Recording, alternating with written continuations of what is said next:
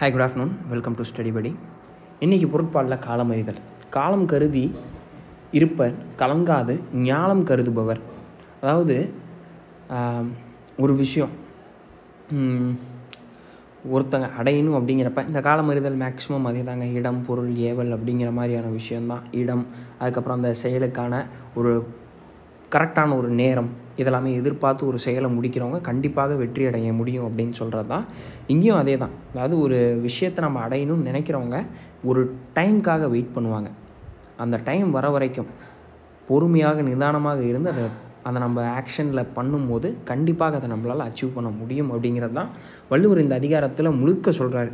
வரிசையாக இப்போ நேற்று நேற்று எல்லாத்துலேயுமே நம்ம பார்த்தோம். இதே அடிப்படையில் தான் இவருடைய குரலுக்கான பொருள் அப்படிங்கிறது கிடைக்கிது. So captain Vijayakanth actor and DMDK chief dead, a funeral to be held today. So நம்ம எல்லாருமே கண்டிப்பாக நியூஸ் பார்த்துருப்பீங்க. இவருடைய இறப்பு மிகப்பெரிய ஒரு இழப்பு அப்படின்னு தான் சொல்கிறாங்க. ஸோ கண்டிப்பாக எல்லாருமே ஒரு 90s பிறந்தவங்க எல்லாருமே இவருடைய படம் பார்த்து வளர்ந்துருப்போம். முக்கியமாக நரசிம்மா அப்படிங்கிற ஒரு படம் எல்லாருக்குமே ரொம்ப பிடிச்ச ஒரு படம். அப்போ என்னமோ அந்த படம் மிகப்பெரிய ஒரு க்ரேஸாக இருக்கும். நமக்கு அப்போ ஒரு பிரிக்க தெரியாது. நம்ம அந்த ஒரு மென்டாலிட்டி எப்படி இருக்கும் அப்படின்னா, எது ஹீரோயிசம், எது வில்லனிசம் பெரிய அளவில் நம்மளால் ஒரு டிஃப்ரென்ஷியேட் பண்ண முடியாத அளவுக்கு இருக்கும்போது, அதாவது ஒவ்வொரையும் எமோஷன்ஸை பிரிக்க முடியாதப்ப இந்த ஒரு படம் பார்க்கும்போது நல்ல ஒரு அனுபவமாக, அதாவது நல்ல ஒரு ஃபீல் குட் மாதிரி இருக்கும். ஸோ அதுதான் நம்மளால் அப்போ இந்த டைமில் எக்ஸ்பீரியன்ஸ் பண்ண முடிஞ்ச ஒரு விஷயம். ஸோ அதுக்கு தாண்டி நிறைய நல்ல விஷயங்கள் பண்ணியிருக்காரு. யாருமே இவரை பற்றின ஒரு நல்ல ஒரு இந்த கெட்ட ஒப்பீனியனே கொடுக்கறது கிடையாது. எல்லாருமே நல்ல ஒப்பீனியன். அதுவும் சாப்பாடு அப்படின்னு வரும்போது எல்லாருக்குமே ஃபுட் ப்ரொவைட் பண்ணுறதுல ரொம்ப ஒரு நல்ல பர்சன் அப்படிங்கிற மாதிரி சொல்லியிருப்பாங்க. Okay. So Qatar court drops death penalty for 8 Indians. இப்போ நம்ம ரீசெண்ட் டைம்ஸில் பார்த்தோம். எஸ்பியோனேஜ், அதாவது இந்த ஸ்பை பண்ணதுக்காக 8 பேரை தூக்கில் போட்டாங்க அப்படின்னு Qatar government we have sentence them to death அப்படின்னாங்க. பட் நம்ம கொஞ்சம் கொஞ்சமாக பேசி இது இன்னசென்ஸை நம்ம ப்ரூவ் பண்ணுறோம், அது வரைக்கும் இதை தள்ளி போடுங்க அப்படின்ட்டு இருந்தாங்க. இப்போ ரெடியூஸே பண்ணிட்டாங்க சென்டென்ஸை ரெடியூஸ் பண்ணி, அதாவது இப்போ ஜெயிலில் இத்தனை காலம் இருக்கணும் அப்படிங்கிற மாதிரி சொல்லியிருக்காங்க. அதுக்கப்புறம் அவங்களுடைய குடும்பம் என்ன சொல்கிறாங்க, நம்ம கண்டிப்பாக அவங்களோட இன்னசென்ஸை ப்ரூவ் பண்ணி விடுதலையே வாங்குவோம், but we will keep fighting to prove innocence அப்படிங்கிறாங்க. ஸோ இந்தியா ஸ்டேஷ்னரி கோர்ஸ் இந்த ஷிப்பிங் வேல்யூ செயின். ஸோ ரொம்ப பெருசாக கிடையாதுங்க. இதில் யாங்ஸே ரிவர் பற்றி பேசுகிறாங்க. UPSC ரிவர் ஜாம்பேசி பற்றி கேட்டாங்க. அதுக்கப்புறம் காஸ்பியன் சீல எந்த ரிவர் ட்ரெயின் ஆகும், ரிவர் வால்கா, ஸோ அதை பற்றி கேட்டாங்க. அதுக்கப்புறம் மேக்காங் ரிவர் பற்றி கேட்டிருக்காங்க. UPSC எங்கே ட்ரெயின் ஆகும், மேக்காங் சவுத் சைனா சீல ட்ரெயின் ஆகும் மாதிரி படிச்சிருப்போம். இது 2021 UPSC questions, 2020 I think. So இங்கே யாங்ஸே ரிவர் ரொம்ப முக்கியமான ஒரு ரிவர். சைனாவுடைய கலாச்சாரத்தில், அவங்களுடைய பாரம்பரியம், பண்பாட்டில் மிகப்பெரிய ஒரு பங்களிப்பு, மனிதர்களுடைய பரிணாம வளர்ச்சியில் ஒரு முக்கிய பங்களிப்பு அப்படிங்கிறது ஒரு ரிவருக்கு கண்டிப்பாக அதில் ஒரு இடம் இருக்குது. ஏன்னா மக்கள் அவங்க எங்கே செட்டில் ஆவாங்க அப்படின்னா ரிவர் பேசிஸில் தான் செட்டில் ஆவாங்க. ஸோ அப்போ ஒரு மனிதனுடைய மாற்றத்திற்கு அவன் கடந்து வந்த பாதையில் இது ஒரு மிகப்பெரிய முக்கிய பங்களிப்பு கொடுக்கறது இந்த ரிவர் அப்படிங்கிற ஒரு விஷயம். கேஞ்சஸ், இண்டஸ், பிரம்மபுத்திரா, காவேரி, தாமிரபரணி, வைகை நதி நாகரிகம்லாம் பார்த்திங்க அப்படின்னா சு வெங்கடேசன் ஒரு புத்தகம் எழுதியிருப்பார். ரொம்ப அற்புதமாக இருக்கும். டைம் கிடைச்சா அதெல்லாம் படிங்க. இப்போ இங்கே அதே மாதிரி யாங்ஸே ரிவர் எந்த ஓஷனில் ட்ரெயின் ஆகுது, எந்த சி ஆர் ஓஷன், எந்த பிளேஸில் எங்கே அது எம்டி ஆகுது. ஸோ இங்கே என்ன சொல்கிறாங்க, 1980களில் இந்தியாவிட பின்தங்கிய நிலையில் இருந்த ஒரு கண்ட்ரி இந்த ஷிப்பிங்கில் பயங்கரமாக ஆக்சிலரேட் ஆகி இன்றைக்கி உலகத்தில் முக்கால்வாசி கப்பல் இவங்களுடைய மேனுஃபேக்சரிங்கில் தான் ஓடிக்கிட்டு இருக்கு. இதுக்கு முன்னாடி வரைக்கும் ஜப்பான் அண்ட் சவுத் கொரியா இவங்க தான் ஷிப் பில்டிங்கில் பெரிய ஆளுங்களாக இருந்தாங்க. ஆனால் இப்போ பார்த்தோம் அப்படின்னா சைனா பெரிய அளவில் வந்துட்டாங்க. நிறைய இடங்களுக்கு இந்த யாங்ஸே நம்ம எடுத்தோம் அப்படின்னாலே இது அரௌண்ட் 8 ப்ராவின்ஸில் சைனாவில் போய்கிட்டு இருக்குது. ரொம்ப அழகான ஒரு மேனுஃபேக்சரிங், நல்ல ஒரு லாஜிஸ்டிக்கல் பிளானிங், நல்ல ஒரு பைலட்டிங் ஸ்கில்ஸ் இதெல்லாமே சைனீஸ் மக்களுக்கு இருக்குது. இதெல்லாம் உருவாக்குனாங்க அந்த கவர்மெண்ட். அதே மாதிரி இந்தியன் கவர்மெண்ட்டும் இந்த மாதிரியான மாற்றங்களை ஏற்படுத்தி இந்த சீஃபேரர்ஸாக இருக்கட்டும், அதுக்கப்புறம் மர்ச்சன்ட் ஷிப்ஸாக இருக்கட்டும், எல்லாத்தையுமே சேஃப்டி அப்படிங்கிற ஒரு முக்கியமான ஒரு விஷயத்தில் வச்சு ட்ரைனிங், அதுக்கப்புறம் இந்த சீஃபேரர் எம்ப்ளாய்மெண்ட், டெவலப்மெண்ட், இது எல்லாத்தையுமே இவங்க வந்து கான்சென்ட்ரேட் பண்ணணும் இந்தியன் கவர்மெண்ட் அப்படிங்கிற மாதிரி சொல்கிறாங்க. ஸோ இது ரொம்ப ரொம்ப இம்பார்ட்டண்ட்டான ஒரு விஷயம். இன்றைக்கி ஷிப் பில்டிங் அப்படிங்கிறது அந்தளவுக்கு பேசப்படல இந்தியாவில். இன்னும் டெவலப் ஆகணும். நம்ம ஷிப் பில்டிங் அப்படின்னு எடுத்தோம் அப்படின்னா ஒன்று மும்பை இல்லைனா கொல்கத்தா இந்த மாதிரி இருந்தது. அதை எல்லாத்தையுமே டீசென்ட்ரலைஸ் பண்ணி இந்த ஷிப் பில்டிங் பெரிய அளவில் வந்து எம்ப்ளாய்மெண்ட்டை ஜென்ரேட் பண்ணும் அப்படிங்கிற மாதிரி சொல்கிறாங்க. இன்றைக்கி நம்ம எடுத்தோம் அப்படின்னா ஒரு கப்பல் எடுக்கும்போது அதில் 20 பேர் இருக்காங்கன்னா 5 பேர் இந்தியர்கள் இருக்காங்க. அந்தளவுக்கு வந்து இந்த ட்ரைனிங் ப்ரோக்ராம்ஸ் மூலியமாக நம்ம வந்து பைலட்டிங் ஸ்கில்ஸாக இருக்கட்டும், கப்பலில் வேலை செய்யக்கூடிய ஸ்கில்லாக இருக்கட்டும், இதெல்லாம் ப்ரொவைட் பண்ணியிருக்கோம். அதே மாதிரி ஷிப் பில்டிங்லேயும் நம்ம வந்து கான்சென்ட்ரேட் பண்ணணும். கண்டிப்பாக ஷிப் பில்டிங் அப்படிங்கிறது நம்ம டெவலப் பண்ணணும் அப்படின்னு சொல்கிறாங்க. Okay, so anti Zionism versus anti Semitism. So Zionism அப்படிங்கிறது வந்துட்டு இந்த இஸ்ரேல் மக்கள் ஜூஸ் வந்து தங்கக்கூடிய இடம், அந்த ஒரு பிளேஸ் இஸ்ரேலுக்கு சொந்தமான ஒரு இடம், அதுக்கு எதிராக இருக்கக்கூடியவர்களை வந்து ஆன்டி ஜியோனிசம் அப்படின்னு சொல்லுவாங்க. இப்போ இஸ்ரேல் வந்து பாலஸ்தீன் மக்களை வெளியேற்றிட்டு இஸ்ரேல் வந்திருக்காங்க. ஆனால் இவர் என்ன மேற்கோள் காட்டுறாருன்னா, அதாவது இந்த அவங்களுடைய புத்தகங்களில், வரலாறு புத்தகங்களில் வந்து இந்த இஸ்ரேல் அப்படிங்கிற ஒரு கண்ட்ரி ஜூஸுக்கு சொந்தமானது இங்கே கொடுத்துருப்பாங்க. Land of Israel believe it was promise to them by God. கடவுளே அவங்களுக்கு வந்து கொடுத்துருக்காரு அப்படிங்கிற மாதிரி சொல்கிறாங்க. ஸோ ஜூ மக்களுடைய அந்த வாழ்வாதாரம், ஜூ மக்களுடைய அந்த ஒரு கலாச்சாரம், இதுக்கு எதிராக இருக்கக்கூடியவர்கள் வந்து ஆன்டி செமிட்டிசம் அப்படின்னு சொல்லுவாங்க. ஜூஸுக்கு எதிராகவே ஒரு மனநிலை இருக்குது அப்படின்னா அது ஆன்டி செமிட்டிசம். ஸோ இங்கே வந்து நம்ம எடுத்தோம் அப்படின்னா ஆக்குபேஷன் தான். இஸ்ரேல் பண்ணுறது வந்துட்டு ஒரு தவறான ஒரு விஷயம். அவங்களுக்குன்னு ஒதுக்கப்பட்ட இடத்துல அவங்க வந்து இருந்திருக்கணும். அவங்க அதை ப்ரீச் பண்ணவும் தான் இந்த மாதிரியான ஒரு விஷயம் விளைவுகளாக ஏற்படுது. ஆனால் அதுக்காக வந்து வயலன்ஸ் எந்த வகையிலுமே யாருமே வந்து they are not encouraging. And யாருமே பெருசாக அதை வந்துட்டு வயலன்ஸ் எந்த வகையிலுமே என்கரேஜ் பண்ண போகிறது கிடையாது. ஆனால் அங்கே நடக்கிற விஷயம், அந்த ஆக்குபேஷன் அப்படிங்கிறது தவறானது. நீ உனக்கு கொடுக்கப்பட்ட இடத்துல நீ ஒதுங்கி அமைதியாக இருந்த அப்படின்னா பிரச்சனையே இருக்காது. பட் நீ என்ன பண்ணுற அப்படின்னா எக்ஸ்பேண்ட் பண்ணிட்டே போயிட்டுருக்க.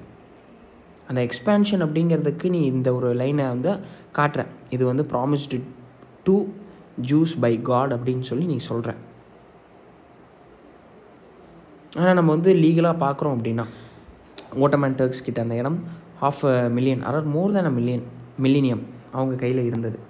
பிரிட்டன் இந்த இடத்துல கோளாறு பண்ணி விட்றாங்க. பிரிட்டன் எங்கே போனாலுமே வந்துட்டு கோளாறு தான் அப்படின்னு நம்ம ஏற்கனவே சொல்லியிருக்கோம். பிரிட்டன் அப்படிங்கிறவங்க வந்துட்டு ஒரு 7:30 மாதிரி ஆரம்பித்தான் அப்படின்னா வந்து அவன் பண்ணுற வேலைகளால் வந்து சுற்றி இருக்கவங்களும் கஷ்டம், நமக்கும் கஷ்டம். ஸோ இது வந்து எக்ஸாம்பிள் நம்ம சொன்னோம். இந்தியா, பாகிஸ்தான், இஸ்ரேல், பாலஸ்தீன், இப்போ வந்து கயானா, வெனிசுலா, எல்லா இடத்துலையுமே பிரச்சனைகள் இருந்துக்கிட்டே இருக்கும். ஸோ ஓட்டோமன் டர்க்ஸ் கிட்டேருந்து வாங்கி பல்ஃபோர்ட் டிக்ளரேஷன் மூலியமாக இவங்க என்ன பண்ணுறாங்கன்னா இதை ஜூஸ்க்கு கொடுத்துட்றாங்க. ஸோ அது குறிப்பிட்ட ஏரியா. ஆனால் ஜூஸ் என்ன பண்ணுறாங்க, அப்படியே கொஞ்சம் கொஞ்சமாக எக்ஸ்பேண்ட் ஆகிக்கிட்டே போகிறாங்க. இந்த எக்ஸ்பேன்ஷன் அப்படிங்கிறது வந்து அங்கே இருக்கக்கூடிய மக்களை நீங்கள் எவாக்குவேட் பண்ணிவிட்டு நீங்கள் போய் உருவாழ்றீங்க. ஸோ அப்போ அங்கே இருக்கவங்களுடைய வாழ்வாதாரம் என்ன ஆகுறது? ஆனால் ஏதாவது பிரச்சனை நடக்குது அப்படின்னா நீங்கள் என்ன சொல்கிறீங்கன்னா ஆன்டி ஜியோனிசம், ஆன்டி செமிட்டிசம் அப்படிங்கிற மாதிரியான லேபிள் நீங்கள் மக்களுக்கு கொடுக்குறீங்க. But this cannot be anti Semitic, but this cannot be Zionism அப்படின்னு இவருடைய வாதம். ஸோ யாராக இருந்தாலும் சரி, ஒரு செலிப்ரிட்டி வந்துட்டு இப்படி ஒரு வாதங்களை அவங்கள வைக்கிறாங்க அப்படின்னா அவங்கள வந்து ஃபுல்லாக பேன் பண்ணிடுறது, அவங்களுக்கு எந்த ஒரு வாய்ப்பு அளிக்கிறது கிடையாது. ஸோ இந்த மாதிரியான விஷயம் இன்றைக்கி ஹாலிவுட்டில் எல்லா இடத்துலையுமே உலகம் முழுக்க இருக்குது. ஹிப்போக்ரிசி அப்படின்னு சொல்கிறாங்க. உங்களுக்கு நடக்கும்போது இதை வந்து நீங்கள் வந்து பெரிய அளவில் சொல்கிறீங்க, மற்றவங்களுக்கு நடக்கும்போது இதை வந்து ஒரு சாதாரண விஷயமாக சொல்கிறீங்க. ஹிப்போக்ரிசிக்கு பேர் போனது அப்படின்னா அமெரிக்கா.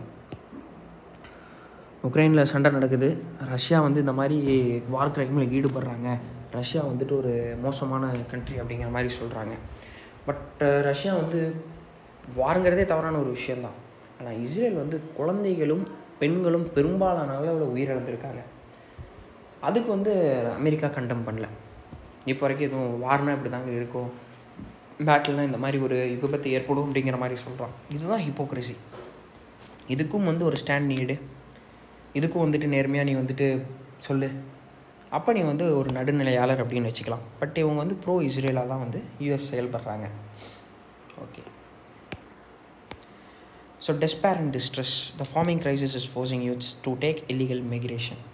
ஸோ இப்போ பார்த்தோம், ஃப்ரான்ஸில் வந்துட்டு ஒரு 303 பேரை வந்து கூட்டிகிட்டு போன ஒரு ஃப்ளைட்டு இந்தியாவிலேருந்து ஃப்ரான்ஸ் போய் ஃப்ரான்ஸ்லேருந்து நிக்காரகுவா சென்ட்ரல் அமெரிக்கன் நேஷனுக்கு அது போகுது, பறக்குது.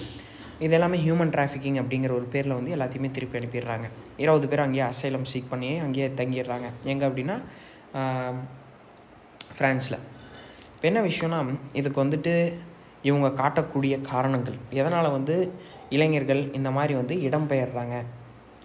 பஞ்சாப், ஹரியானா, குஜராத் இந்த மாநிலங்களில் தான் அதிகமாக இந்த மாதிரி மைக்ரேஷன் நடக்குது. அதுக்கு அவங்க சொல்லக்கூடிய காரணம் ஃபார்மிங் க்ரைசிஸ், விவசாயத்தில் வந்து எங்களுக்கு நஷ்டம் ஏற்படுது, இதே மாதிரி எம்ப்ளாய்மெண்ட் இல்லை. ஸோ இதெல்லாம் அவங்களுடைய மேற்கோள் காரணங்கள்.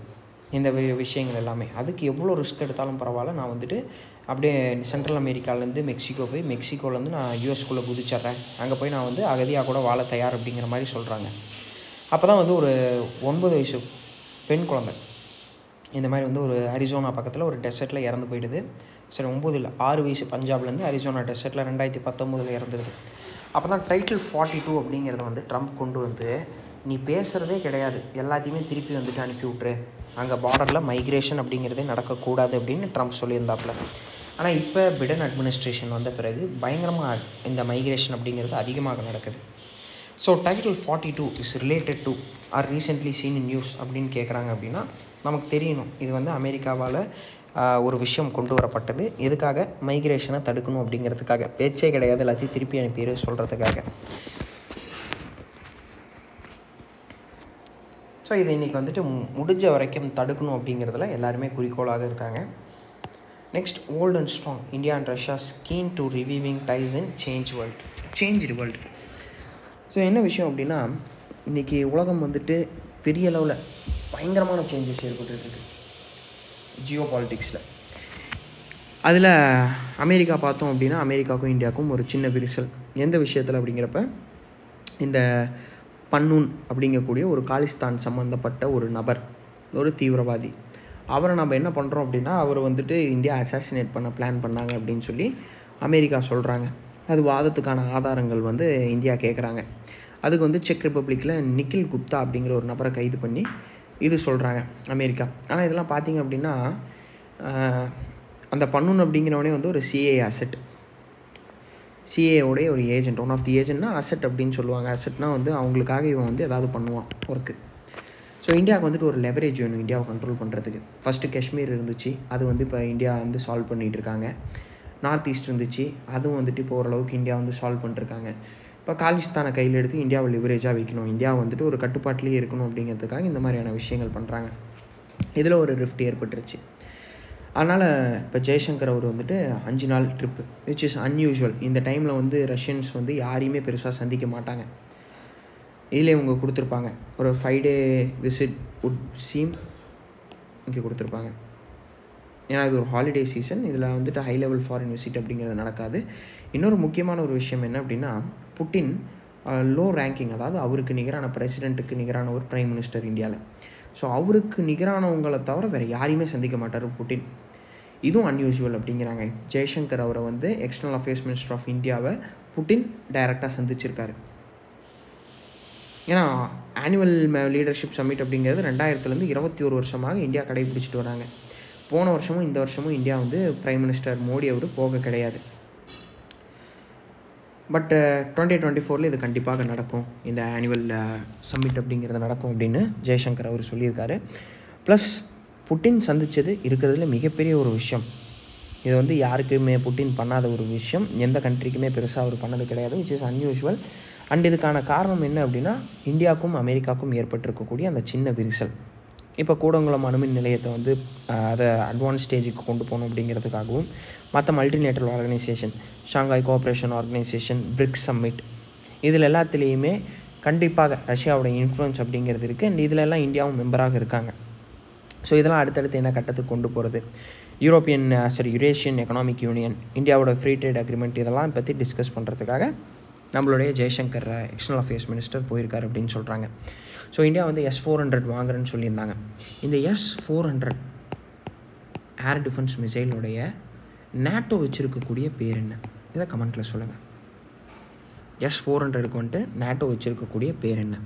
இந்தியா இன்னும் வந்து இதை இறக்குமதி பண்ண கிடையாது. இது வந்து ரஷ்யா மேலே இருக்கக்கூடிய சாங்ஷன்னால் நிறைய விஷயங்கள் அப்படியே தள்ளி போய்கிட்டே இருக்குது.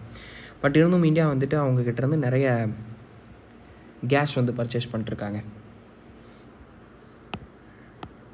So is right wing populism seeing a ரீசர்ஜன்ஸ் across the world. So நிறைய இடங்களில் வந்து ரைட் விங் நேஷ்னலிஸ்ட் ஜெயிச்சுக்கிட்டு இருக்காங்க. அர்ஜென்டினா, நெதர்லாண்டு, அதுக்கப்புறம் அமெரிக்காவில் டொனால்ட் ட்ரம்ப் தான் திருப்பி ஜெயிக்க போகிறாரு அப்படிங்கிறாங்க. ஸோ இந்தியாவில் வந்து பாரதிய ஜனதா பார்ட்டி கண்டிப்பாக 3rd term வருவாங்க அப்படிங்கிற மாதிரி இவங்க சொல்லியிருக்காங்க. In India BJP is widely expected to win 3rd term. So எதனால் இந்த ஒரு ரைட் விங் ஐடியாலஜி அப்படிங்கிறது பாப்புலர் ஆகுது? என்ன ரீசன்? ஏன் இந்தியாவில் வந்துட்டு, அதாவது இந்தியா மட்டும் கிடையாது, உலகம் முழுக்க பாப்புலர் ஆகிக்கிட்டு இருக்குது. இப்போ லெஃப்ட் விங் அப்படிங்கிறது என்னென்னா கேபிட்டலிசமாக அப்போஸ் பண்ணுறவங்க. அப்போ கம்யூனிஸ்ட் பார்ட்டி எடுத்தோம் அப்படின்னா, சோஷியலிசம், கம்யூனிசம் இவங்கெல்லாம் எடுத்தோம் அப்படின்னா they are left wing parties. இப்போ லெஃப்ட் விங் எங்கேயாவது சக்ஸஸ் ஆகிருக்கா? அதாவது purest form of left wing இருக்கா? எங்கேயுமே கிடையாது. ரஷ்யாவில் கிடையாது, சைனாவில் கிடையாது. Purest form of left wing அப்படிங்கிறது கிடையாது. ஸோ இவங்க என்ன சொல்கிறாங்க, இந்த ரைட் விங் அப்படிங்கிறவங்க போகும்போது எல்லா இடத்துலையுமே, அதாவது பாப்புலிசம் அப்படின்னா மக்கள்கிட்ட வந்து ஒரு மிகப்பெரிய ஒரு நல்ல ஒரு பிம்பத்தை ஏற்படுத்துறது.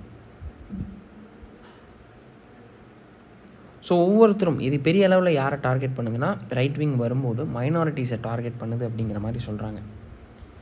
பட் ஆனால் ரைட் விங் என்ன சொல்கிறாங்க, நீங்கள் வந்து இங்கே டெமோக்ரஸி இந்த விஷயங்கள் எல்லாமே நீங்கள் சொல்கிறீங்க, அதாவது இதுதான் வந்து ரைட் விங் கேபிட்டலிசம் அப்படிங்கிற மாதிரிலாம் சொல்கிறீங்க, இதெல்லாம் லெஜிட்டிமேட்டா அப்படின்னு கேட்குறாங்க ரைட் விங் நேஷ்னலிஸ்ட்டும்.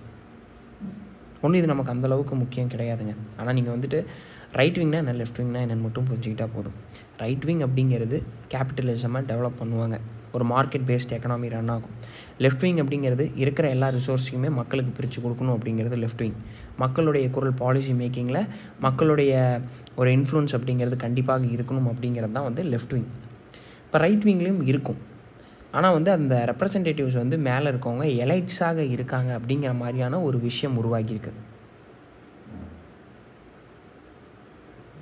இன்றைக்கி சென்ட்ரிஸ்ட்டாக இருக்கட்டும், லெஃப்ட் விங் பார்ட்டிஸாக இருக்கட்டும், இவங்களாம் வந்து they are not organised themselves அப்படிங்கிறாங்க. பெரிய அளவில் இங்கே வந்துட்டு ஒரு மாற்றம் லெஃப்ட் விங் வந்து கொடுக்க கிடையாது. அதனால தான் இந்த ஒரு மாற்றம் ரைட் விங் நேஷனலிசம் பக்கம் எல்லாருமே போக ஆரம்பிக்கிறாங்க அப்படின்றாங்க. மக்களுடைய மனநிலை அப்படிங்கிறது இந்த மாதிரியான ஒரு மாறுதலை அடைஞ்சிருக்கு. So subscribe our channel. Thanks for வாட்சிங் மக்களே.